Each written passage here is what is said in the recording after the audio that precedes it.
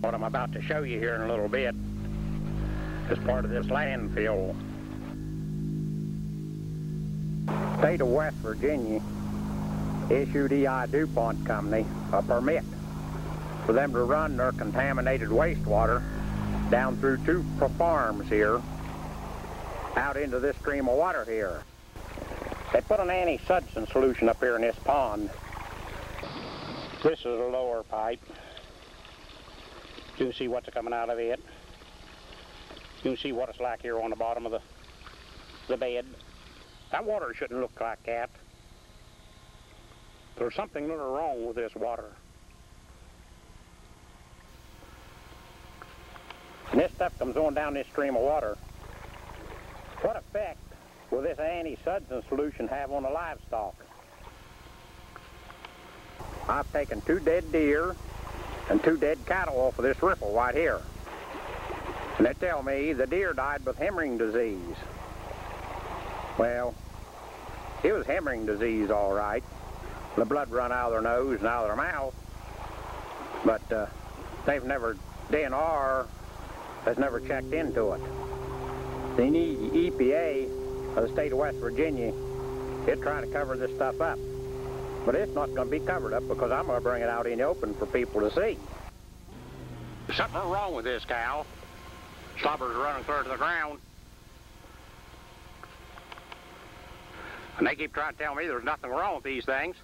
I can call the West Virginia State Veterinarian, Doc Thomas, and the only thing he asked me is, do you have a good attorney? I'm not worried about attorney. I'm worried about the health of these cows. Something other that he don't have sense enough to respect the other people's stuff. As you can see, she's hemorrhaged out the nose. You call this hemorrhaging disease or whatever you want to call it, but this cow died with extremely high fever. You can see the discoloration in the hair here on her neck. This is 153 of these animals that I've lost on this farm. And the state veterinary, Doc Thomas, he won't come up here to do anything about it. And every veterinarian that I've called in Parkersburg, they will not return my phone calls or they don't want to get involved. So since they don't want to get involved, I'll have to dissect this thing myself, and I'm going to save the parts of it, and I'm going to start at this head of it. One of the things I've noticed right off is the discoloration of these jaw teeth. This is on the top. And here's his tongue. I don't know what those little red spots are in there on the bottom part of that thing's tongue. I don't know. This is very unusual here. Looks like milk coming up on that meat tissues. Now, I never saw nothing like this in my life. Here's its gall. That cow suffered, buddy, when she died.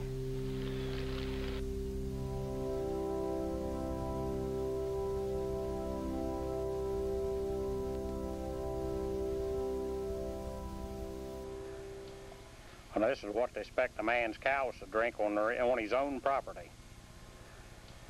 And it's about high time somebody in the state Department of something or other got off their cans.